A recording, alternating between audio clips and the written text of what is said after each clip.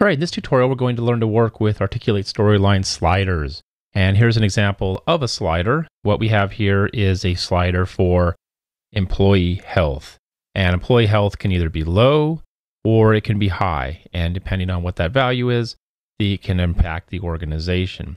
So as I move the slider, I can see that low health causes what? Absenteeism, right? It goes up, performance is coming down, employer cost is going up.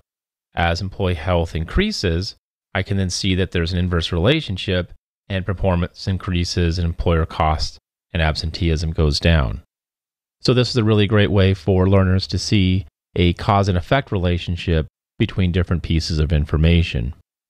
Now in this example, we have the moon phases. So it's a little bit different, right? We're not comparing information. I'm just using the slider to show some different information.